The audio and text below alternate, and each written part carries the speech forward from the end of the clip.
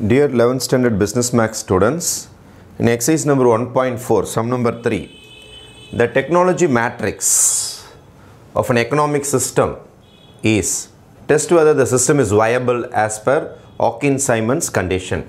First B matrix technology matrix B தான் சொல்லுவோம். இது பேதான் technology matrix 0.50 0.25 0.40 0.67. இந்த technology matrix ready ஆன உடனே Hawkins-Simon condition என்ன சொல்றாருன்னா first I minus B கண்டுபிடிக்க சொல்றார். I னா unit matrix 1 0 0 1 minus B ஓட matrix 0.50 0.25 0.40 0.67. இதுல இருந்து இத மைனஸ் பண்ண சொல்றாங்க. அப்ப இதுல இருந்து இத மைனஸ் பண்ணீங்கனா உங்களுக்கு என்ன கிடைக்கும்னா 1 minus 0.50 0 minus 0.25 அதுக்கு அப்புறம் 0 minus 0.40 அப்புறம் 1 minus 0.67. இதுல இருந்து மைனஸ் பண்ணீங்கனா உங்களுக்கு 50 பைசா தான் வரும். உங்களுக்கு ஒரு பால் 50 காசு போச்சுனா இது 0 க்கு வேல்யூ கிடையாது. அதனால -0.25. இதுக்கு 0 க்கு வேல்யூ கிடையாது. -0.40. ஒரு பால் 67 பைசா போச்சுனா 33 பைசா வந்துரும். உங்களுக்கு பிளஸ் தான் வரும். அப்போ 0.33.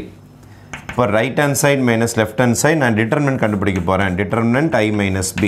Determinant கண்டுபிடிக்கனா right hand side minus left hand side. அப்போ right hand side போடிங்கனா plus into plus plus தான் வரும். உங்களுக்கு 5 3s are 15 16 ஒரு 0 வர இருக்குது. 4 நம்பர் தள்ளி புள்ளி இங்க ரெண்டு நம்பர் இங்க ரெண்டு நம்பர். இப்போ 0.165 minus minus into minus plus ஆயிடும். இது ஃபார்முலா வருது மைனஸ் 4 into 25 100 வரும். இந்த ஒரு 0 வர இருக்குது. ரெண்டு நம்பர் 4 நம்பர் தள்ளி புள்ளி. இதுல இருந்து இத மைனஸ் பண்ணீங்கனா 0 5 5 6 6 1ல 1 போச்சுனா 0 0 பாயிண்ட் பிளஸ் தான் பெரியவன் greater than 0 அதாவது பாசிட்டிவ் வந்துருச்சா. அப்போ Hawkins-Simon கண்டிஷன்ல பாசிட்டிவ் தான் வரணும்னு சொல்றார். அப்போ Hawkins-Simon condition satisfied. Condition satisfied.